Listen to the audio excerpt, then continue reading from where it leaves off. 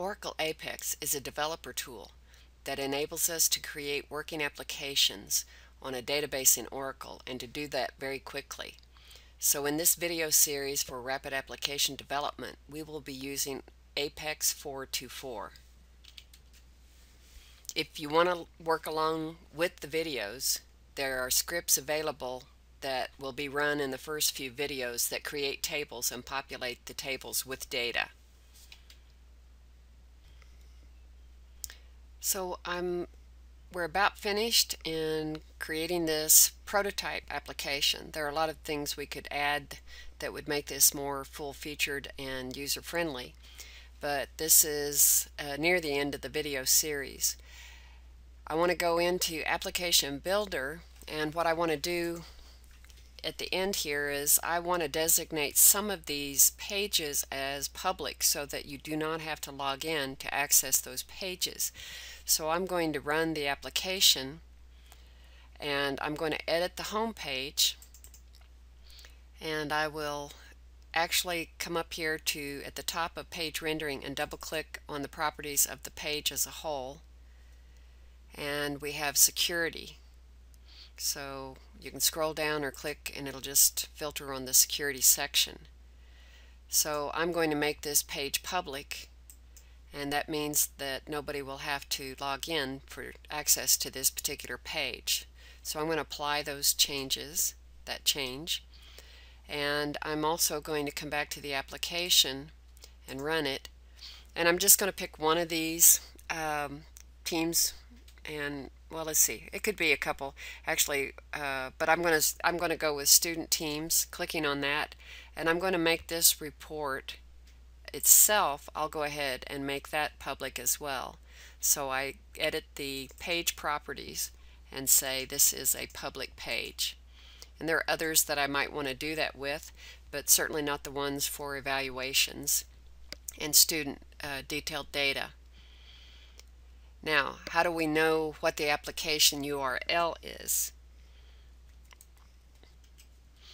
I'm going to move the browser down just a little bit. We are seeing, in this case, I'm using Oracle on a local install, and this would be the URL. If you got it up on a server, you'd see the server name here, followed by the with the colon 8080/apex/ and then what you need is everything up to the first colon to get the actual application URL. I'm going to copy that, and I'm going to open a different browser to show you. Of course, this is locally installed, not on a server, so it's not going to be accessible out on the internet, but I'm going to paste this in and show that I can actually access this page without logging in because it's now a public page. I can access student teams, and then I can back out. But when I click on something else like projects, I get the login prompt because those have not been designated as public pages. So now I know which page. I've set some pages as public, and I know what the URL is for the application.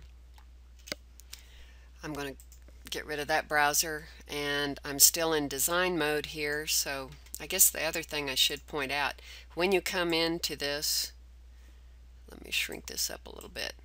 When you come in through the browser directly to the URL, you do not get your designer toolbar here, even if you log in as a designer. So there's none of that access to the underlying application features. I want to go back to my application at this point though. So I'll click on that, actually go out to the home for Apex. I want to go to team development, go to the to-do. Ben is still lacking something, so we'll come in here. I am actually logged in as Ben. As if I scroll down, I see I'm developer Ben, and I can do a sort, and I see test the peer evaluation form. I'll come in here and say that's been done, and create the master detail, and I can now say that that has been done. So when I come back out to my dashboard, 0% incomplete.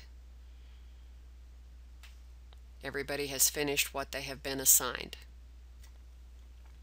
Oh, something else I could show you here that I hadn't is if you assign dates to these when these are due, you can click on the calendar feature and it will actually bring up the specific items for that specific date. So that's a nice feature also in trying to get a handle on who's doing what and when things must be finished.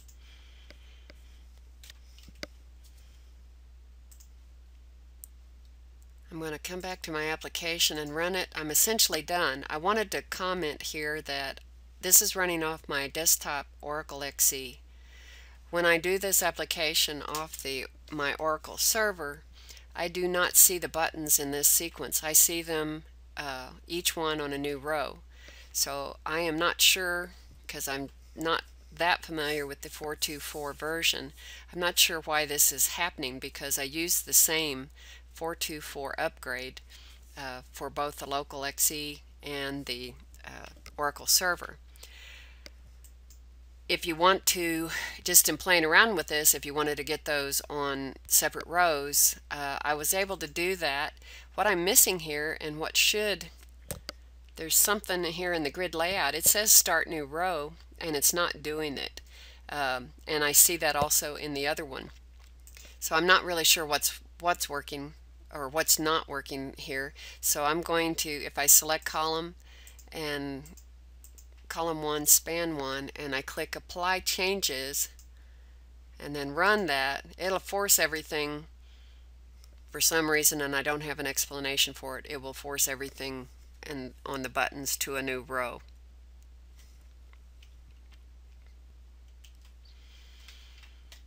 So that's the end of this particular series. There are 2 other videos that I created using the previous version that I may not recreate that show a couple of other useful things in terms of how to display data for using master detail, and also the second video shows how to get the database schema and view that, so that you can see clearly what the tables are and what the relationships are between the tables, and that's using Oracle SQL Data Modeler. So now you've got a working prototype. Oracle Apex has done a very nice job of giving us something that's very functional very quickly. So it's a very useful developer tool.